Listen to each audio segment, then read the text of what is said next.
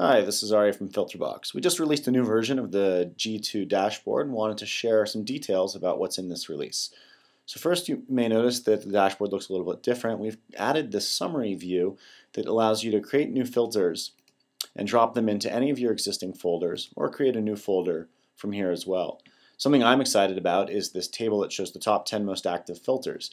It's very similar to the table that's in the daily briefing emails.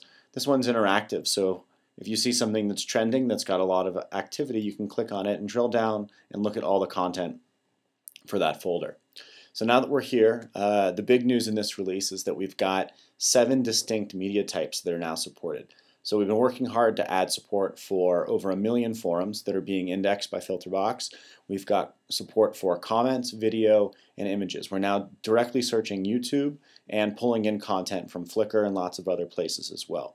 We're also pulling in Facebook data. So if you look at social networks, you'll start to see Facebook data in addition to Twitter and friend feed show up in the system.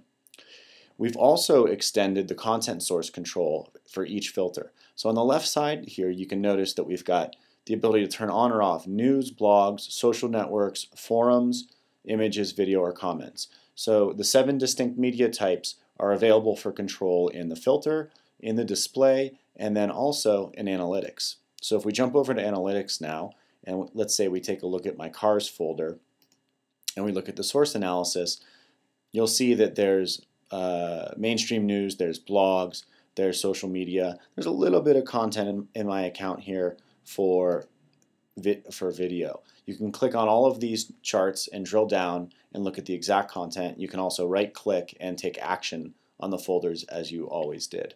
Another new feature in this release is the ability to look at web metrics for any given URL. So let's take an example here and pick a domain, The Truth About Cars, for example. I can click on domain stats and I can look at the Alexa, Compete, or Quantcast data for that domain. That's all integrated. Just click on the domain stats in the dashboard.